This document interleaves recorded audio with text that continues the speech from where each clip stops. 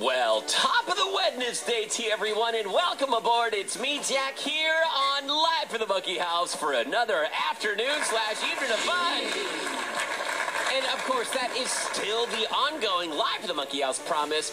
Anytime that we get to the midpoint of each week on your Week at a Glance calendar, we will always pronounce it with every last syllable. Say it with me now, everyone. Today is Wednesday. I know. It just feels right, doesn't it? Seems like you should be drinking tea when you say that.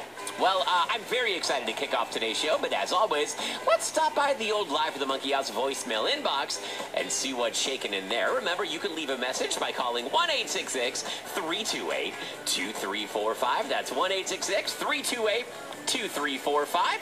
Press 1 for the Monkey House and just check in on what's happening in your world.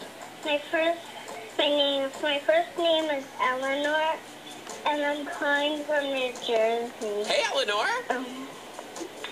I'm really glad you called. Thank you for dialing in, Eleanor. I love the show. Wow! Thanks, Eleanor.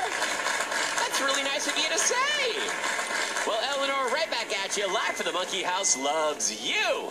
And listen, call in anytime, especially if we're playing a game, or if, like on today's show, you just want to blow through and be a house guest. That's right, on today's edition of Live from the Monkey House, we are living up to our open door promise. That's right, we've got an open door policy here in the Monkey House, where if you've got something that you want to share, just stop on by. That's why we've got this enormous welcome mat right out here on the front porch.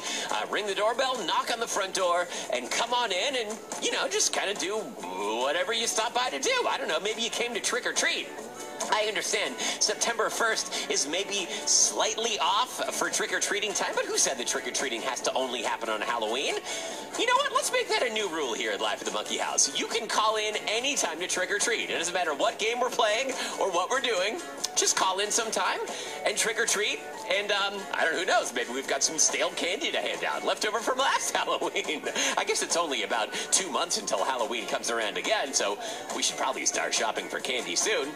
We got some house guests on the way, everyone, and I can't wait to see them, because when you stop by the Monkey House, it's like for a day or a lifetime, you can live here.